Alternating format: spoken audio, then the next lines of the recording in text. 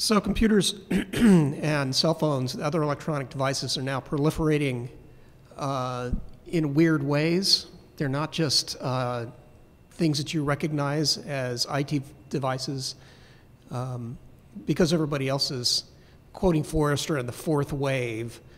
Lots of stuff is going to be embedded with microprocessors and circuit boards. Lots of stuff. Cars now, and carpets, we found out, and all kinds of building things and building materials that are basically creating a feedback loop. So computers are just the beginning of this whole thing. That's a big deal. 70% of the heavy metals that are in our landfills around the world are basically caused from this stuff getting put in landfills in a raw state. And that's a lot. Now, heavy metals include things like lead, cadmium, mercury, a version of copper that's entirely poisonous to our water supply. What happens is in landfills, there's a lot of debate on this, but essentially what happens is that it's a source of water pollution, groundwater pollution. And that's the real deal on this. Recycling rates are not very high in the world. In the United States, anybody have any idea what we're at on that? How much of this stuff are we recycling? Anybody? Less than 20%. About 18% EPA 2008 study. Let's see, in European Union, where they have a kind of a unified computer recycling system, they're probably just around double that. And that's due to something called the WE directive.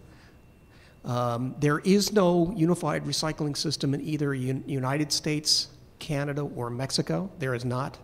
There's a patchwork of stuff going on. Both in Canada and the United States, about half the states now, that means I think it's exactly 25, have recycling systems, and they're all different. They're all different. It's a huge headache for the computer makers that are carrying the weight of doing the recovery and take back of what equipment is collected and recycled.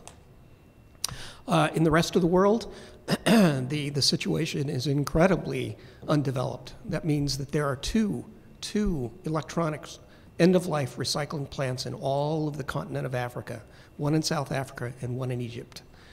There are 5 or 6 recycling plants in all of the continent of South America, and they're clustered in the big cities of those places, in Brazil, Argentina, and one in Santiago, Chile.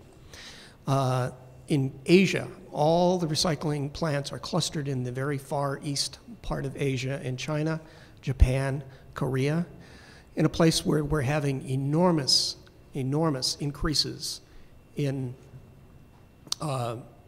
adoption of IT, which is India.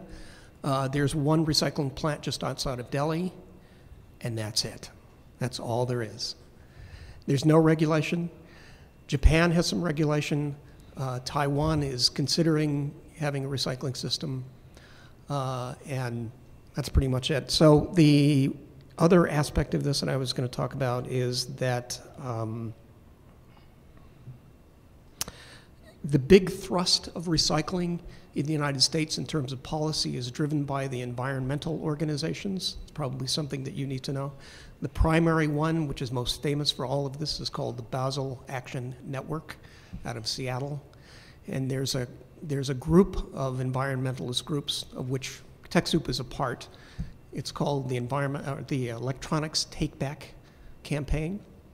So and these guys are pushing an agenda, okay, us guys are pushing an agenda that's all about limiting export of our electronic junk to developing countries, especially China.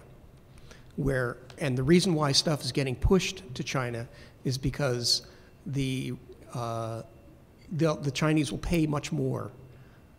It's in the industry, we sometimes call it above ground mining. It's much cheaper to basically mine electronic junk than it is to get raw materials out of the earth.